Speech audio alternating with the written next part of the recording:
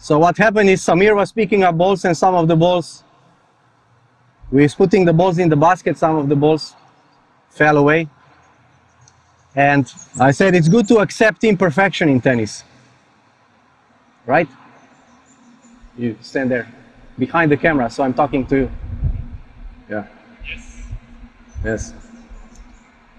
It's good to learn to accept imperfection, that when you miss a few balls, you're not immediately negative, like, oh, I didn't do it right.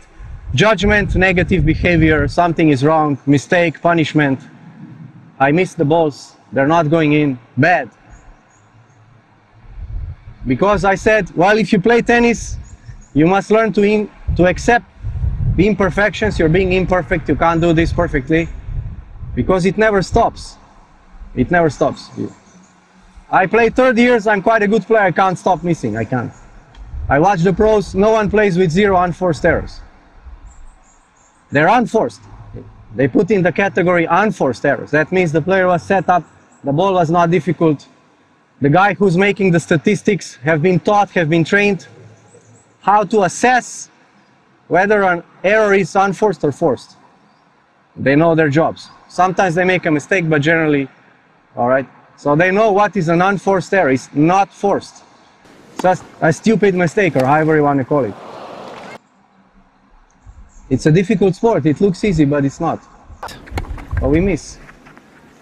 It never stops. Mistakes don't go away. It's only that when you hit the ball in, it's better. You understand? Now you're not happy with your forehand. The ball goes in, but you're not so happy. Now what we'll make is we're going to make the balls that go in better. But you're still going to miss. The mistakes, the ratio of mistakes will roughly stay the same. Because once you have a better forehand, you're going to try and hit better balls. So you will increase the risk a bit. That's why your ratio of missing will be roughly the same. That's something you must think about. So mistakes never stop. They never go away. And so my idea was, normally we get negative about something because we want to eliminate it. We want to create so much pain that it goes away. So my analogy was, let's say I want to lose weight, and I happen to have a habit or desire or urge to eat a chocolate cake every day, right? So every day I eat a chocolate cake, and after that I feel bad about it. Oh, you stupid idiot. You couldn't resist the urge. Now you're gaining weight, right? So I want to feel very bad about, I will get down on myself, I'll feel very bad. I'll call myself names, right? To cause myself pain, because I want this pain to be so big that it's greater than the pleasure I get from eating a chocolate cake. That is the purpose of punishment, right? Maybe sometimes you never thought about that. What is the purpose of punishment? Why do you scold your children? Because you want them to stop the behavior. You agree? You don't want to scold them for the next 40 years or 20 years, as long as they're with you. You're going mad. You want to stop the behavior. If they're on the road and the car is coming, hey! You want to scare them a bit, and no, don't do that, because you want to stop. It's dangerous, right? That is the purpose of punishment, like negativity. Stop the behavior. Well, we use this for tennis. But it will never go away. Mistakes will never go away. Never. So my point is that it's pointless to get negative and judgmental. It's pointless. You must think about it. Wait a minute. I can't stop this behavior. You can't. You cannot improve your forehand to a point where you won't miss it. You cannot improve your mind and your skills to a point where you won't miss a short ball. Cannot be done. Players are training 4 hours a day for 20 years. They can't remove it. They can't. They miss sometimes. So with the chocolate cake, right, the analogy was, okay, I eat a chocolate cake, I criticize myself, you stupid idiot, to a point where I feel so much pain, I cause so much pain to myself, since I'm an adult, otherwise my parent would cause, but we learn to put the parent in our head, and our parent is criticizing us, but it's in the head. Even if they're dead, it's our head. We must remove that, we must become adults. No more parent. We make our own choice. But the goal is that I become so negative that I cause myself so much pain through this criticism that I will stop the behavior. I will stop eating the chocolate cake so I can lose weight. You see, that's the purpose of negativity. To stop the behavior. Cause myself so much pain, gradually, pain. I reach a threshold, okay, that's it.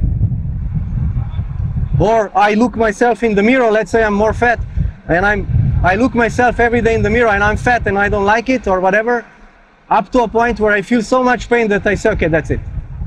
No more chocolate cakes, go to the gym, run, breathe, whatever. You understand? I need to reach the threshold when the decision comes and commitment. So that's why we use negativity and punishment. Now we come to tennis court, we use negativity and punishment to try and remove something that cannot be removed. We try to eliminate mistakes that cannot be eliminated. You see my point? So my point is accept it. That doesn't mean you give up. People misinterpret the idea of accept it. They say, okay, you give up, so you stop trying. No, I try and accept it. What are we doing in our life that we try and accept it? I go to the store. I would prefer not to have a queue at the cashier. That would be really nice, but I come to the store, there's a queue. Do I, every time when I come into the queue, get pissed off or in a bad mood? No, I accept it. I stand there. I'm not in a bad mood. It's a unwanted situation, but I'm in acceptance. What can I do? I drive a car, I come to the red traffic light. Do I get every time irritated or negative because it's a red traffic light and I can't go? No, I accept it. That doesn't mean I stop trying. I get out of the car and lie on the ground and I give up trying to get to my goal, my destination. I would like to get to my destination, but I am held back in stages by traffic lights or different cars, and I'm not getting pissed off, right? I accept it. I'm still trying to get to where I want, very focused, I'm trying to get, but every now and then I get stopped, so I wait. I accept it, not negative. So I play tennis. My goal is to come to the end of the match as a winner, so I shake hands, I win, if that's the goal, right? Along the way, I will get stopped by a mistake. I accept it. What can I do? I tried my best, I focus, I try. These are my current skills, so I miss. So, what? What can I do? I've been trying for 30 years, and they don't go away. So now, I already accept after maybe 6 years, 8 years. I think I accept it soon. Because I played a lot of sports since I was 7 years old. So sports somehow becomes normal, missing normal. Basketball missing normal. Football missing the goal normal. Table tennis missing the ball normal. What can I do? It's difficult. I play tennis, I'm missing the ball normal. Normal. What can I do? It's not my fault. It's difficult sport. But most people don't think. They think it's them. I'm stupid, I'm clumsy, I'm whatever. Then they just hammer it even more down, more low self-esteem, low self-confidence. Why?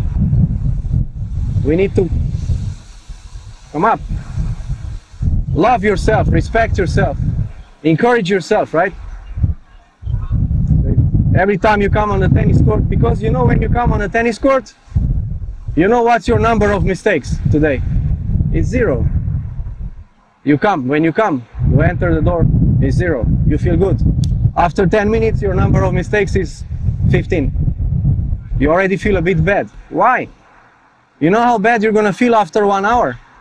Because the number of mistakes is going to go from 0 to 100. Every single time you come on a tennis court. You're going to start with 0. You, again, optimistic. Maybe today is going to be the day when I don't miss. No.